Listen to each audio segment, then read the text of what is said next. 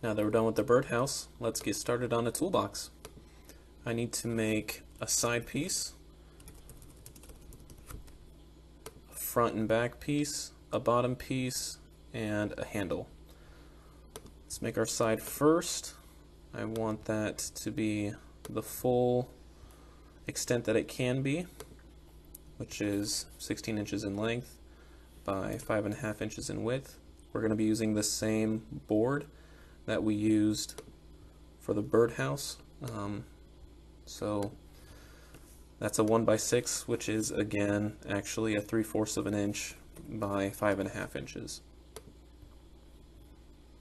With that, our side piece is done, and we can move on to our front and back piece. I'm going to label that as a front piece.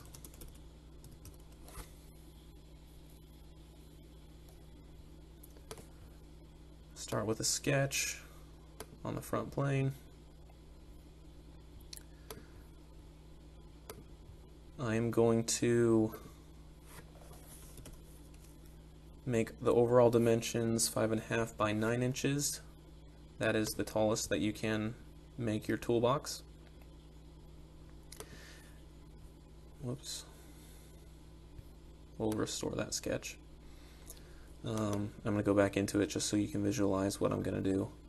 I'm going to add some chamfers after I extrude it, and it will end up looking like a typical toolbox that you might see. So now we're going to extrude this. Again, 3/4 of an inch. And now we're going to do some chamfers. That's our chamfer feature. And we are going to do two distances. The first distance is going to be 1 3/4 of an inch. The second distance is going to be 3 inches. And that will leave 6 inches down here, which is what our 5.5 inch piece will made up into. The reason I have to do this chamfer twice is because if I did it once and then clicked on both sides, then it will rotationally transfer the chamfer instead of doing it symmetrically. See, so we're going to have to flip it. So instead of 1.75, we're going to have 3 inches to be the first distance, and 1.75 is our second distance. And now it's a symmetrical front piece. We need to make a hole in there now, so I'm going to sketch here, and I'm going to add a point. I'm going to project all of my geometry, and now I'm going to constrain the point from the side, which will be half of 5.5, so 5.5 divided by 2. Then I'm going to dimension it from the top. And this is up to you.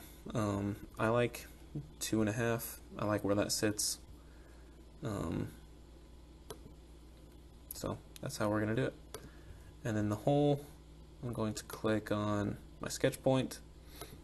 And the hole that we're going to use, the dowel rod that we're going to use, is 3/4 of an inch. So again, we're going to make the hole 3/4 of an inch, and that is what our dowel rod is going to slide into. And then our front toolbox is done. You know what? I'm going to change this. We'll see what 2 inches looks like. Yeah, I think I like that better. So we're going to call the front of the toolbox done. Let's make our bottom piece.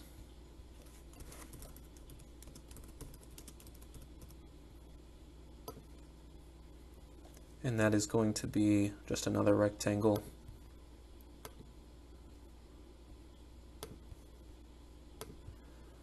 Instead of it being the full 14.5, we're going to make it 3/4 of an inch on both sides less. So that will be 14.5 by 5.5. Then we will extrude that 0.75 inches, and we are done with our bottom piece. Now let's move on to the handle. Now the handle is just a circle extruded the length of our toolbox. So that will be a 3/4 inch circle extruded 16 inches. Do a circle. That is 3/4. And then we are extruding 16 inches. And those are all of our pieces. Now we can create our assembly.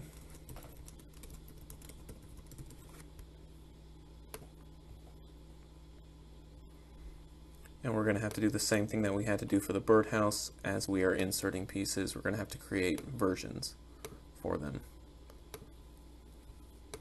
Create a version, we'll call that version 1. And we are going to put in 2 of those. Then we're going to put in the front piece, create it, front piece, and then we'll need another one for the back piece. Then we'll need the bottom piece too.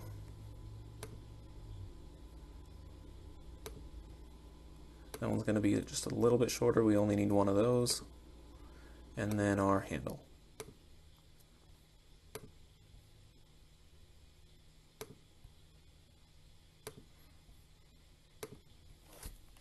We've done all of our inserting. I'm not going to worry about the orientation of anything this time around. I'm going to set a grounded piece, a fixed piece, and then I'm going to do everything off of that. I'm going to just do one mate with our bottom piece.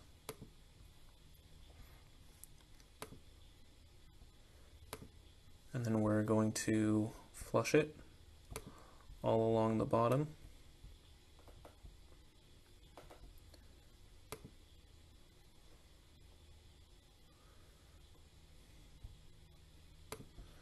I'm going to repick my points there.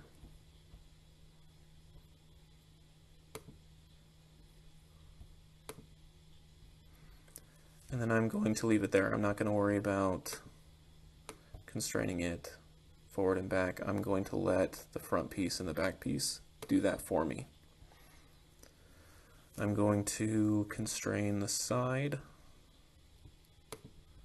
of our front piece and glue it to the side of that piece.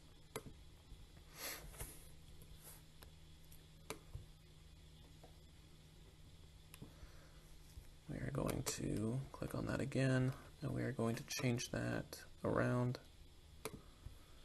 And now I want to flush the bottoms together.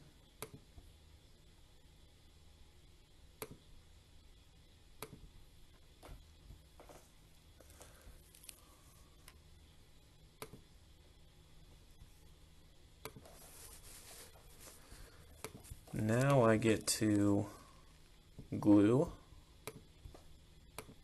the inside of our front piece with the front of our bottom piece, and then I get to align everything along the front.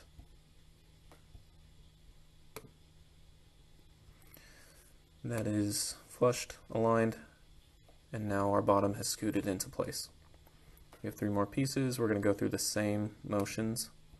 I'm going to do the flush first, and then along the bottom as well.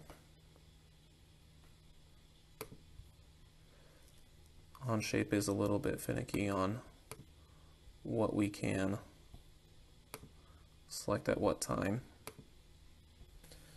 Now let's line up our back piece so that it's glued into place with our side piece with a, oops,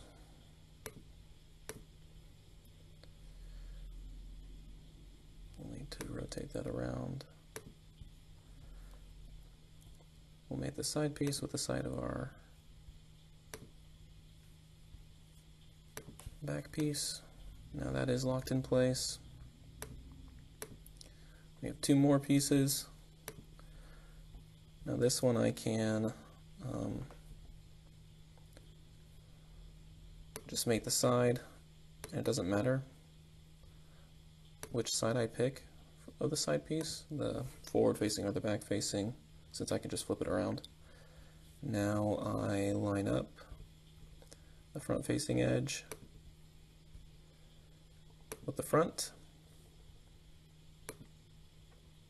and then the bottoms all together.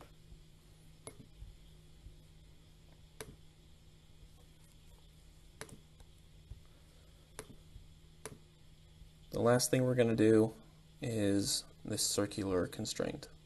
Now with the handle, we're going to add a different constraint. We're going to use a slider mate instead of a planar mate, since we're dealing with a curved surface instead.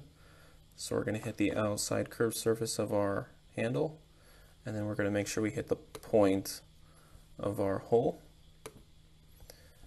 and then that will allow us to have a slider mate.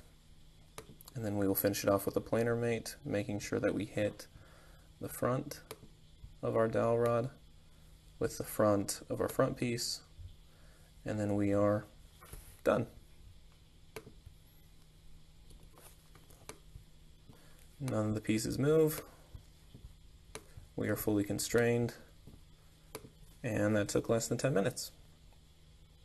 So, design however you want. Take what you drew in class on the first 2 weeks and revise it if you wanted to, and put it on the computer. I look forward to seeing all of your submissions.